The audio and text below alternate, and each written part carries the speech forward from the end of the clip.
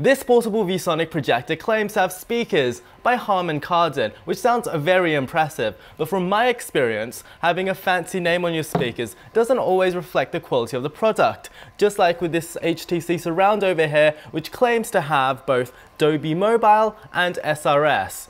So let's put the M2e's speakers to the test and see if it's actually louder than the MacBook Pro speakers that it would probably be replacing. So here I just have an ordinary 13-inch MacBook Pro, and let's see how many decibels it gets. 3, 2, 1.